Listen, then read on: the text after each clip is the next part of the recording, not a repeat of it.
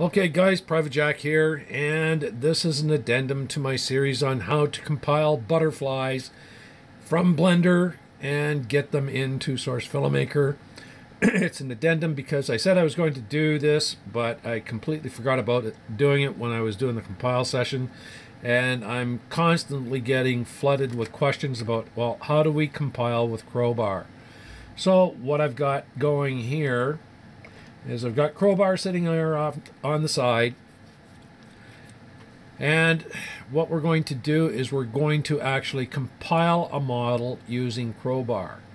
Now, Crowbar is the newest decompiler out there. It's used for decompiling all the Valve models, right from Half-Life all the way through to the HWM models that are available now, and it does the job quite well. Unfortunately, none of the compilers out there, decompilers out there, decompile models to DMX files.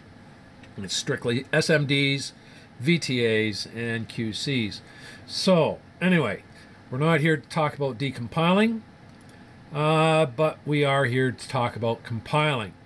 So this is the compiler tab for Crowbar. And as you can see, I've used it to do a few things, and there are all kinds of games available for compiling to.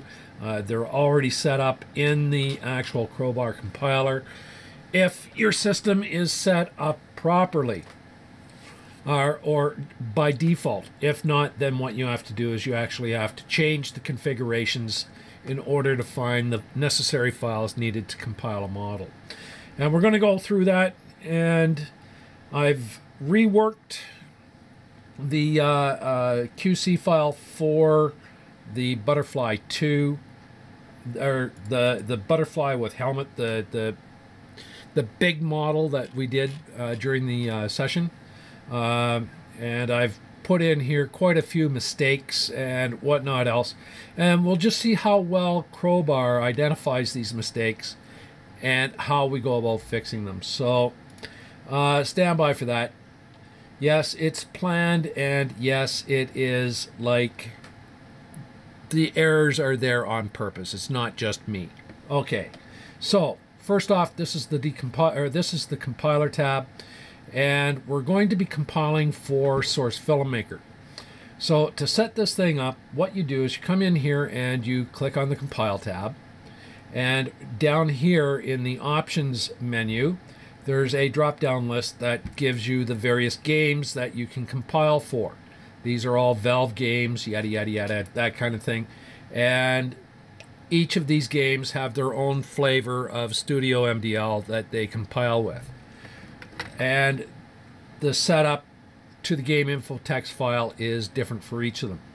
So what we're going to do is we're going to have a look here, and we're going to see if we can find Source Filmmaker. And I just happen to have it here. I should have deleted this just so that I had to go through and set it up. But if you'll notice, my setup is probably different than yours is. And the reason for that is because I've installed Source Filmmaker to a different drive, a different folder path, and I actually set that up through my library, get into settings, Steam settings, and here in my downloads, this button here, Steam folders, I've actually set up 3 different Steam folders. My SFM sits down here on S:\Steam. Yours is probably sitting in C:\program files x86 Steam, or C:\program files. Okay, so that's how you set that up. Now, once that's set up, and if you have to change it, the way that you go about changing it is over here. You click on Setup Games, and it will bring up the game setup. If you don't have Source Filmmaker already in your drop-down list, all you have to do is click Add, and I'm going to add one anyway. So from here, I'm going to identify the game, and we'll call this SFM2, and we'll make it Click on the browse button, go and find the Studio MDL, or no, the game info text file, sorry. So my game info text file is down here on my F drive. Sometimes I hate Windows.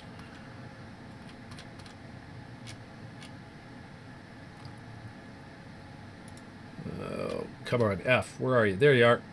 Okay, F, Steam, Steam Apps, Common, Source Filmmaker, and Game User Mod. So this is my place where Game Info text file lives.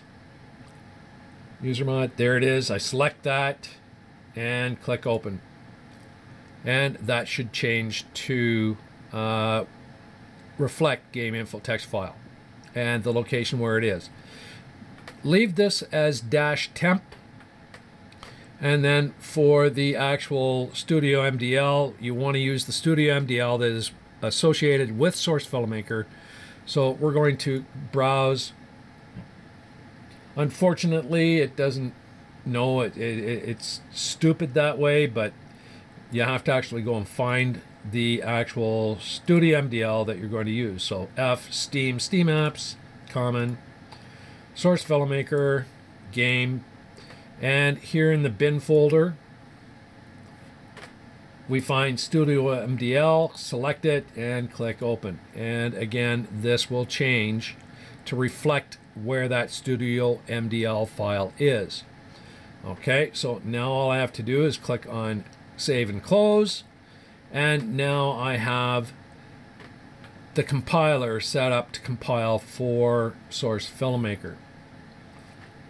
So what we're going to do is we're going to drop the menu down, come down here, find Source Filmmaker 2, the one that I just did, and now we're ready to compile a QC.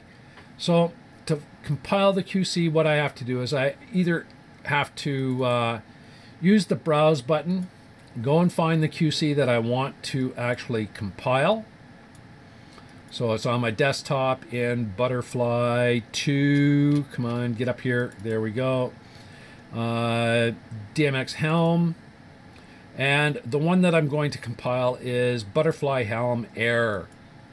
Okay, I can either select that and click Open, or all I had to do was actually find the QC in a Windows Explorer session and drag and drop. I'm going to bring the good one in, drag and drop it there, and see, it changes. So let's do the error one and find out how good Crowbar is at interpreting the errors that the Studio MDL is going to throw back at it.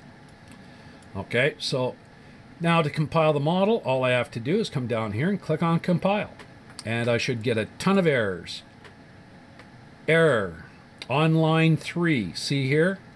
This is the same information that we saw from Blender in the system console window, right? So this is the actual log file of Crowbar talking to Studio MDL, passing the QC through, and the error information is coming back into this log area. So now I have to open up that QC, go to line 3, 1, 2, 3, and right here where it says error, bad command, mod name. That should be model name. So all I have to do is change that. And I've got quite a few more errors. Resave the QC and run it again. Compile. Now it's found another error, and on line 5 could not load this file name. And this is why I like Notepad++, is because that we have the actual line numbers associated. So compiling error, user, see user, Butterfly 2, Butterfly Helm error, QC line 5 could not load file,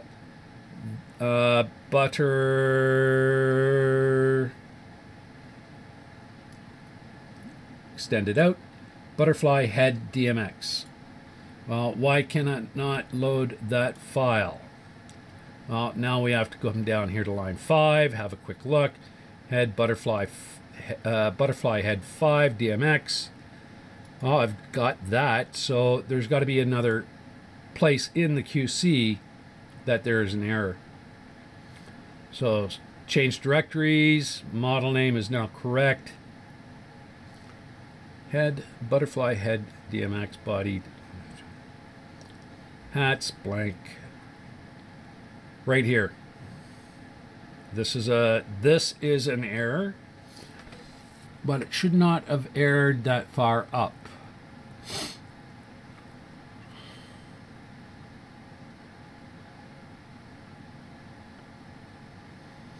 So now it's just a matter of walking through it and having a quick look. Model name, private jack, creatures, butterfly helm, body, head, butterfly head DMX, butterfly head DMX. What we're going to do is we'll copy that and paste it in here. That's good. Next one, next one. Let's have a look at that error again.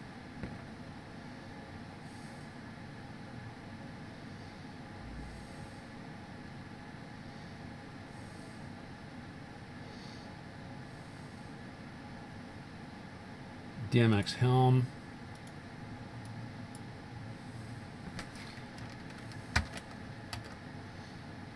Let's repaste that file path in here.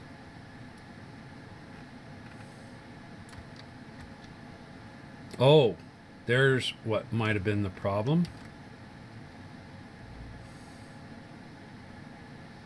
That changed. Okay, so file save, run it again. So it came down, it found a whole bunch of stuff, and it stopped at unknown command hats. So what's wrong with the unknown command hats? Well, look into here. We've got mesh here, but we forgot the studio. So file save again. Hit the compile button. Likes everything until it gets down to unknown command hats. Oh, here's the problem right here. So coming down the list, looking at this command here, what it's saying is it thinks that the rest of this whole thing is part of this body statement. Why? Because there's no closing quotation. But we actually found another error while we were actually studying the QC, and that was that there was a studio missing from this line. Okay, so file save, and let's see what happens. Compile. Found another error on line 20. Line 20, right here. CDI materials. There's no such command. File save again, and I think that was the last error that I threw in here, but we'll find out. So, compile, away it goes. Oh, stopped on line 29. Bad command, HBB box. So that should be right here, line 29. That should be hitbox, hbox, file save, and I think that's the last one I have. Might have one down here in the sequence, but we'll find out in a minute. Compile. Oh, compiling. Line 44 could not find the file. Butterfly body, DMX, yada, yada, yada. Line 44.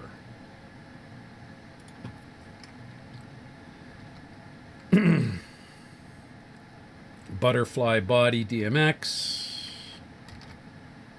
Should have found that one.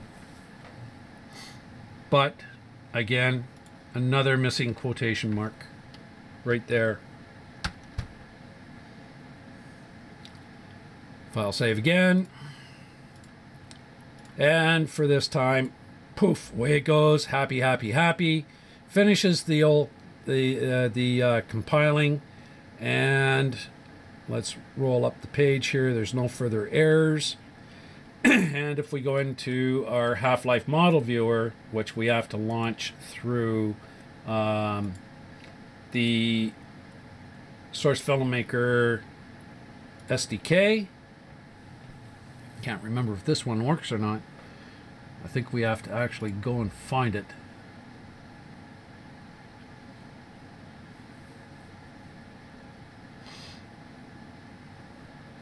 File load, butterfly helm,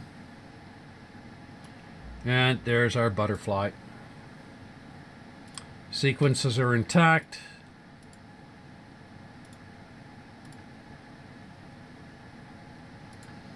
And the model has, down here, it has its subgroups. So it's got its little things. His helmet and his hat.